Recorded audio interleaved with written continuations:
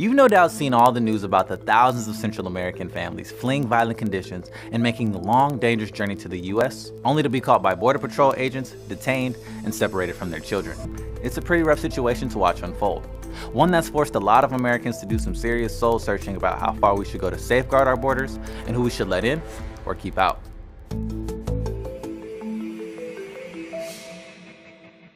All this border drama has drawn serious attention to a really small part of America's immigration system that until recently has largely slipped under the radar: the process of seeking asylum. To understand it, you gotta go way back to 1951. That's when the members of the newly formed United Nations, which included the US, drafted an agreement that officially defined a refugee as someone fleeing his or her homeland because of a strong fear of being persecuted based on one of 5 categories: race, religion, nationality, political opinion, or membership in a particular social group. Building on the UN agreement, Congress passed the U.S. Refugee Act in 1980, which distinguished asylum seekers from refugees squarely on the basis of where they filed their application. Both classes have to prove that they have a well-founded fear of persecution in their homelands, which means a legit fear of being physically attacked, tortured, detained, or killed.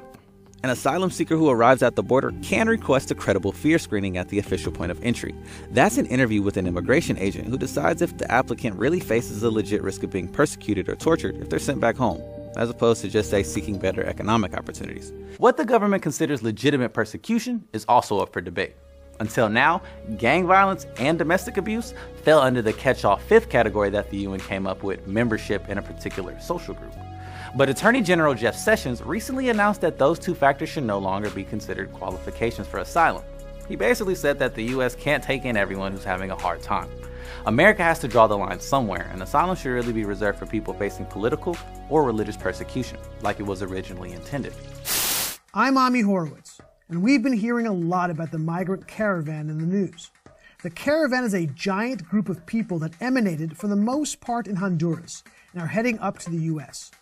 A lot has been said about this caravan, so I decided to go down, check it out for myself, and figure out what is the reality versus the fiction.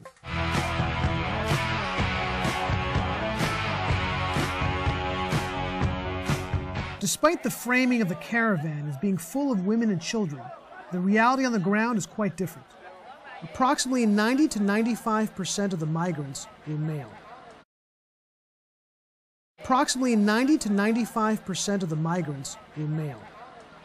The major narrative being pushed by the press has been that the migrants are leaving Honduras because they are escaping extreme violence and that their lives are under constant threat, setting up the strategy that they would be able to enter the US by asking for asylum. So I started by asking them a simple question. Why are you coming to America?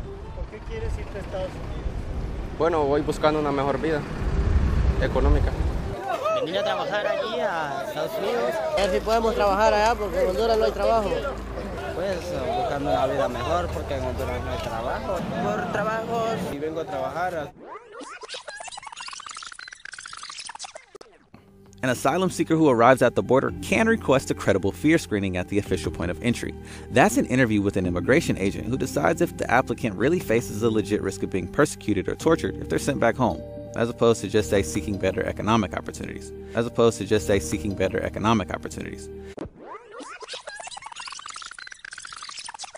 Why are you coming to America? ¿Por qué quieres irte a Estados Unidos? Bueno, voy buscando una mejor vida económica. Venir a trabajar aquí a Estados Unidos. A ver si podemos trabajar allá porque en Honduras no hay trabajo. Pues buscando una vida mejor porque en Honduras no hay trabajo. Por trabajos. Y vengo a trabajar porque quiero ir a terminar mis estudios allá. Terminar estudios en mi caso. Come on, don't you just want to meet Caitlyn Jenner? Ah, ya más a mujer. There's a massive logistical effort underway, akin to moving an army, and is clearly costing someone millions of dollars for the transportation, food, water, medicine, and services that are being provided for the members of the caravan. It's a supply chain that is being delivered by an army of trucks, which are all necessary to keep this enormous group moving forward.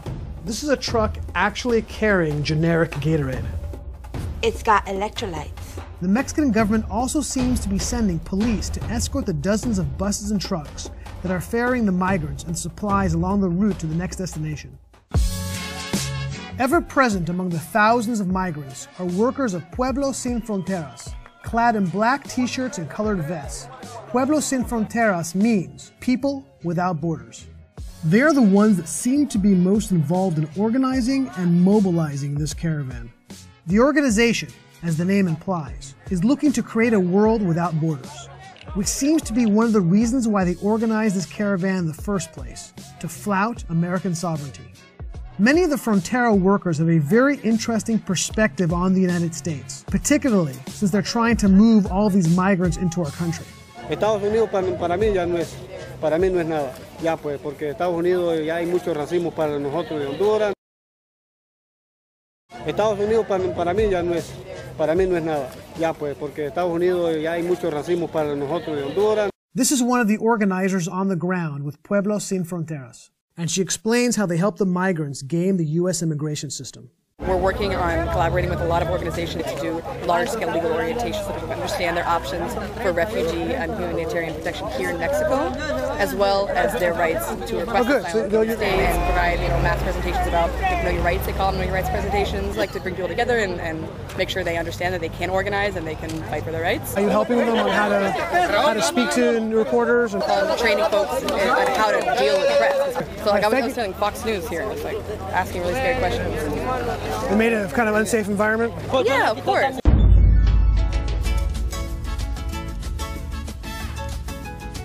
How many of you are there? How many from the organization? From hundreds. I made a call to Maria Ruby from the Office of the UN High Commission for Refugees. Maria, now you guys have been on the ground with the refugees from the moment they crossed the border, correct? Yes, that's right. That's right. It's a number of organizations, right? Not just the High Commission for Refugees, but also UNICEF and some other UN organizations that are helping them, correct? Yeah, that's right. I mean, I can tell you that, for example, in Tapachula, in Chiapas, we were the only one that is still there. Now here in Mexico City, you see more organizations. But yeah, that's right. And we've been there from the very beginning. Continuing my trip with the migrants, I decided to hop on the back of one of these trucks and hitch a ride with them. So now we're heading to the next location where there'll be food, water, and shelter for everybody. This is one of the many, many trucks and buses that are part of this caravan that are ferrying these guys from one location to another on the way to the United States. At the base camp, there's a mobile hospital stocked with enough pharmaceutical drugs to make Keith Richards blush. There's also plenty of doctors and nurses attending to all of the migrants' needs. America also has very generous benefits for people who live in America. Is that something you want to take advantage of as well? Así es. Sí, claro que sí, para poder salir adelante por medio de esos beneficios. While it does seem as the majority of these migrants are friendly and simply trying to make a better life for themselves and their families, there's an undeniable element of the migrants who are violent and dangerous.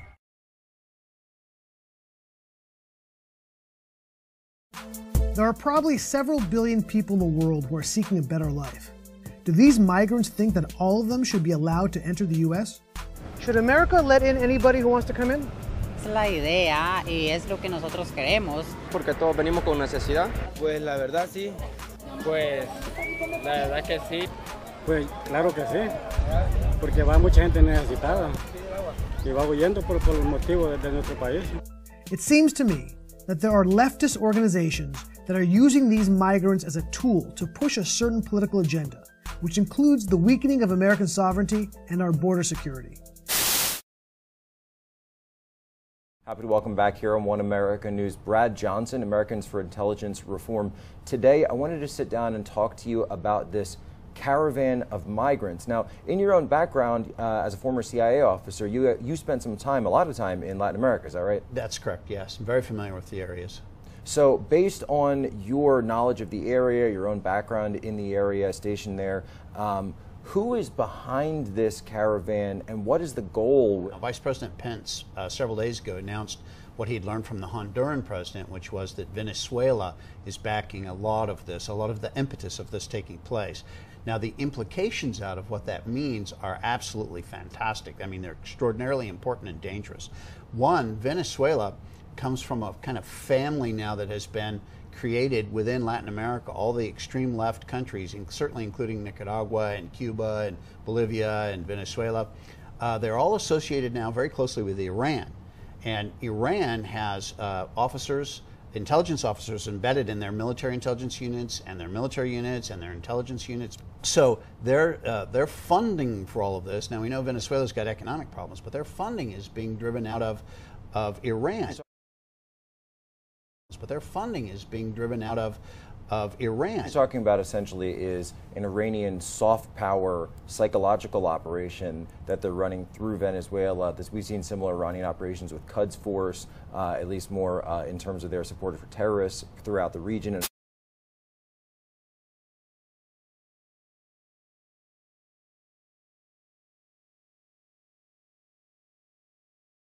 more in terms of their support for terrorists throughout the region and other parts of the world. And it's always been a hallmark of Iran, isn't that right, to use this soft power?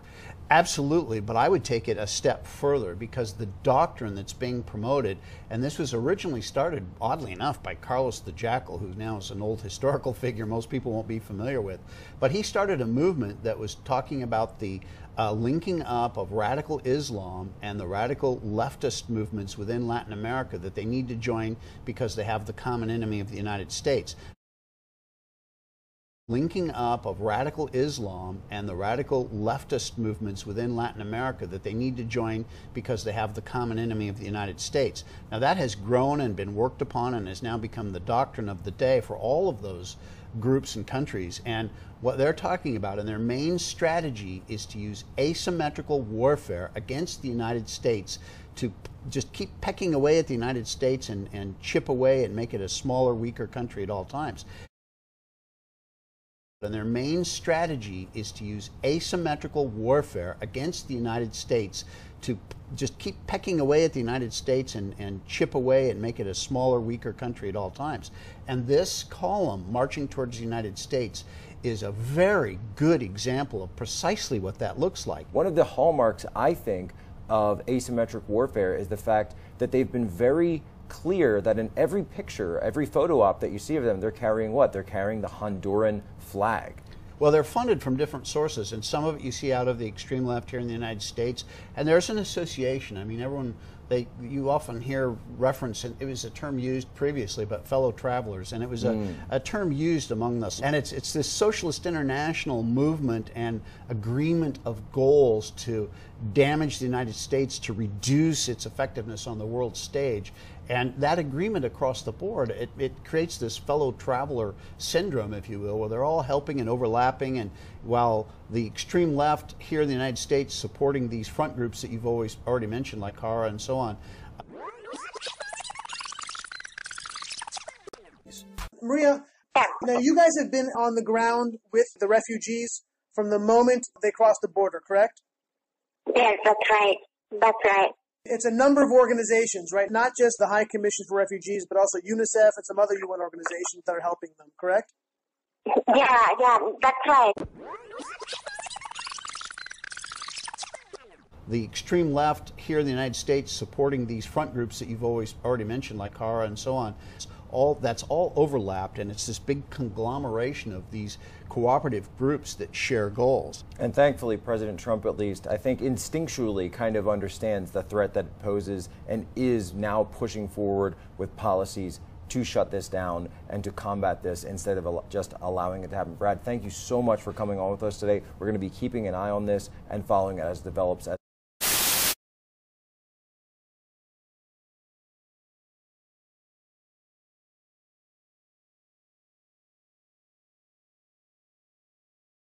Que se vaya.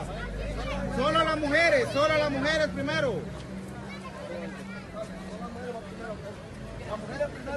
Solo las mujeres primero.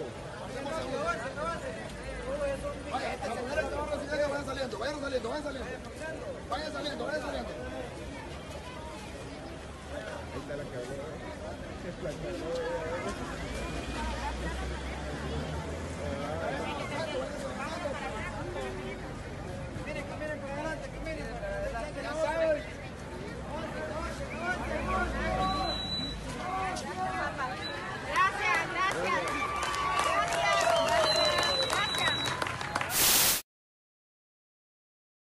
As an investigative journalist, I found myself with a few questions about the emergence of fake news. A noted propagandist told me, "It's like a movie," he said. and it gave me chills at the time. Nearly every scene or image that crosses our path in daily life, he said, was put there for a reason, often by someone who paid a lot of money to place it there. There are two ways to tell that powerful interests might be trying to manipulate your opinion. Number one, when the media seems to be trying to shape or censor facts and opinions rather than report them. Number two, when so many in the media are reporting the same stories, promulgating the same narratives, relying on the same sources, even using the same phrases. The sharing of biased and false news has become all too common on social media. More alarming, some media outlets simply aren't true without checking facts first. Unfortunately, some members of the media use their platforms to push their own personal bias and agenda to control exactly what people think. And this is extremely dangerous to our democracy. This is extremely dangerous to our democracy. This is extremely dangerous to our democracy. This is extremely dangerous to our democracy. This is extremely dangerous to our democracy. This is extremely dangerous to our democracy. This is extremely dangerous to our democracy. This is extremely dangerous to our democracy. This is extremely dangerous to our democracy. This is extremely dangerous to our democracy. This is extremely dangerous to our democracy. I mean, think of it. There are literally thousands of legitimate news stories that could be reported in a given day, and an infinite number of ways to report them. When everybody's on the same page, it might be the result of an organized campaign.